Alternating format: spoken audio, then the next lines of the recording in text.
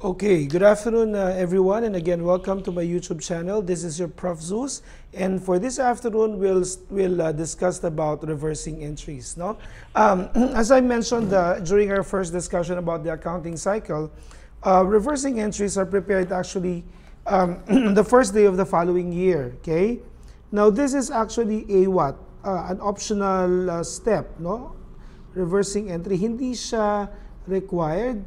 Okay.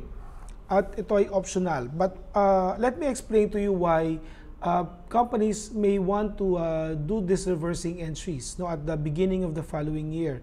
Now, reversing entries are actually the opposite, the exact opposite of your adjusting entries. Now, recall that in the adjusting entries, medyo marami tayong diniscuss ng mga adjusting entries, but not all of them will be reversed. No? So, ano lang ba yung mga nire-reverse natin? Number one, it pertains to accruals, and that is accrued expenses.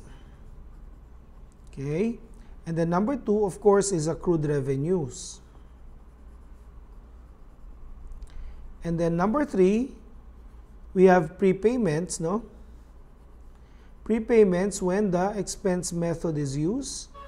And then number four, you have the deferrals or the advance collections if the revenue method is used. Okay, so these are the four adjustments that we need to reverse, or that should be reversed beginning the following year.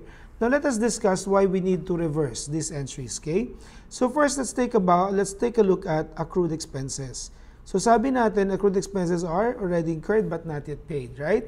Now what is the adjusting entry for accrued expense? Let us assume that the company owns a bank. Okay, interest of say 10,000 pesos.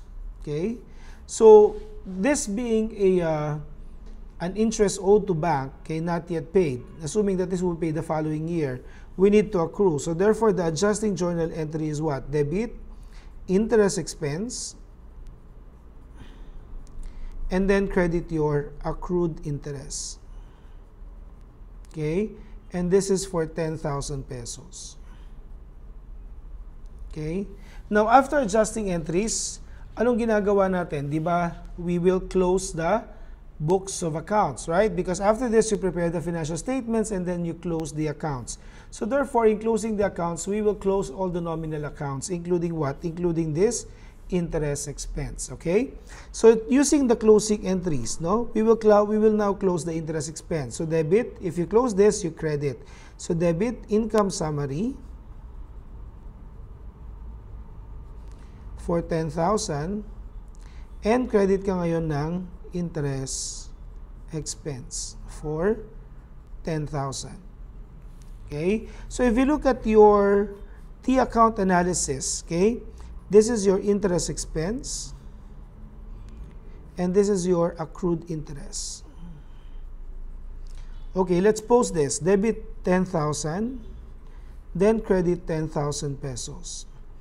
Then credit your 10,000 for interest expense. So if you look at the T account analysis, okay, interest expense is now 0 and accrued interest is 10,000 pesos, right?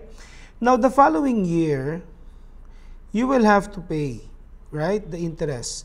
Now, following year, okay, payment of interest. Now, if no reversing entry is done, okay, so the entry, the correct entry would be what? If there is no reversing entry. Okay, remember that interest expense is already closed, which is okay because this pertains to the prior years, no? So therefore, if no reversing entries are made or entry is made, your entry for the payment would be what? Debit accrued expense, right? Because that is the only account that is left open, and then credit cash. Now with this entry, your accrued interest will be 0. Okay, so no problem with that.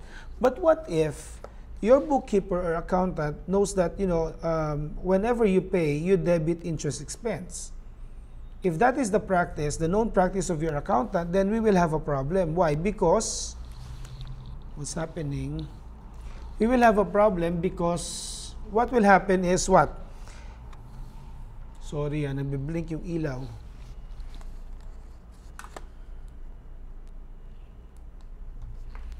Okay. Now, if that is the case, okay, magkakaroon ng problema because if the entry that your accountant will make, okay, when you pay this interest is debit to interest expense and credit cash, then we will have a problem for 10,000 pesos. Why? Because the interest expense will be charged the following year, which is not the case because you have already charged it in the previous year and this actually belongs in previous year, right? So mali na gawin mong debit is interest expense. E paano kung ito ang alam niya na entrada pag ikaw ay nagbabayad, right? Ang gagawin mo, you have to, if this is the case, for the accountant or the bookkeeper to be consistent in his entry, no? Pag siya ay gumagawa ng payment, no? You need to do the reversing entry. Pag may reversing entry, anong gagawin mo? So you reverse the adjustment, okay? This is the adjustment, you just reversed it. So debit, accrued interest, and credit interest expense. Okay? For 10,000 pesos. Now, if you will do this, look at your T account. So, accrued interest, 10,000 pesos, right? So, i-debit mo ngayon si accrued interest for 10,000. So, accrued interest will be 0. And then, interest expense will be negative. Oh, di ba sabi natin, expenses are what? A normal debit balance. Sir, paano nagkaroon ng negative? Ibig sabihin, abnormal balance ang interest expense mo. And that is okay. Why? Because it's actually preparing this account for the subsequent entry. So, upon payment, kung alam ng accountant mo lang ay mag-debit ng interest expense, pag ikaw ay nagbabayad, okay lang. Debit interest expense, credit cash, 10,000 pesos. Look at your T account analysis for interest expense. So, debit, 10,000. So, ano nangyari sa interest expense mo? Di ba close na? Walang interest na na-charge in the subsequent year. Because, and that is rightfully so because it belongs to the previous year. So, kahit na itong maging entrada niya, okay lang. So, this is the reason why we have to make our reversing entries. No, for us to be consistent in terms of the entries that we make, no, the following year. Now, another one is, sabi nga, revenue sa inyo na yan ha, kayo na mag-experiment yan. Sabihin natin prepayments. Okay, prepayments. Prepayments when the expense method is used. So let us assume that A is actually renting, no?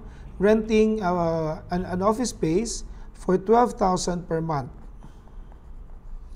And nagbayad siya nung December 1, okay, for 3 months for a total of 26,000. And this one is for the months of December, January, February.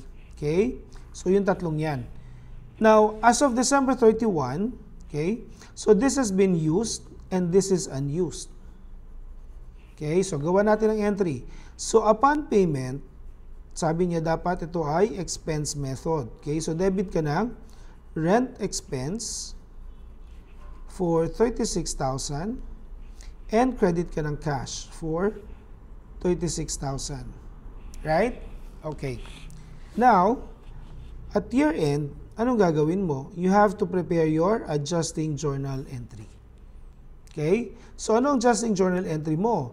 You have to recognize the portion that is unused because you recognize everything as used when in fact only 1 month was used. Okay? So, therefore, yung 2 months na to, we have to recognize this as a prepayment. So, debit ka ng prepaid rent. For how much? That's 24,000. And credit ka ng rent expense for 24,000.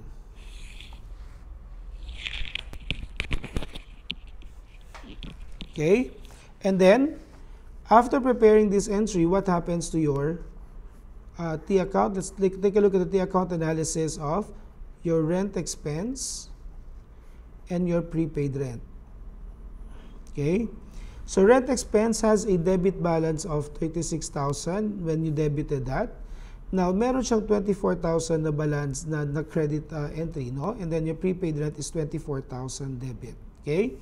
So, that's how the account looks after the adjusting journal entry. Now, we will now go to the closing entries. So, closing entries, we will close the rent expense. So, debit ka ng, okay, how much is the rent expense here? The rent expense has a debit balance of 12,000. Right? Okay, so we will close this. So, debit ka ng income and expense summary for 12,000 and you credit ka ng rent expense for 12. So rent expense is 12,000 credit.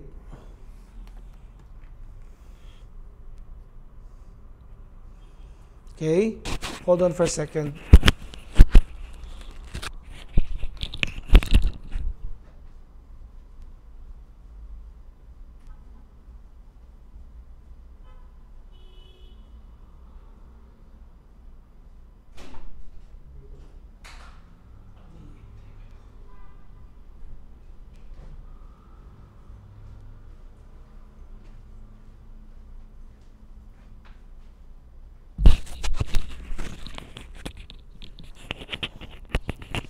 Okay, so sorry for the interruption. Okay, so we will now close, no? So nag-close tayo ng ating rent expense. So zero na siya. So what is left is the prepaid rent, right? Okay. Now the following year, if you will not do a reversing entry, what will happen is you have a 24,000 peso prepaid rent. What if your accountant fails to remember that that you have your prepaid rent, okay, for 24,000? So the prepaid rent will not be recognized as rent expense during the period, and that is wrong because you will consume the rent, no, for January and February during that period. Okay, so anong gagawin natin? Okay, if we prepare a reversing entry, what will happen? Okay, tingnan natin. I-reverse natin itong prepayment, itong ating adjusting entry, no? So magde-debit ka ng rent expense for 24,000 and credit ka ng prepaid rent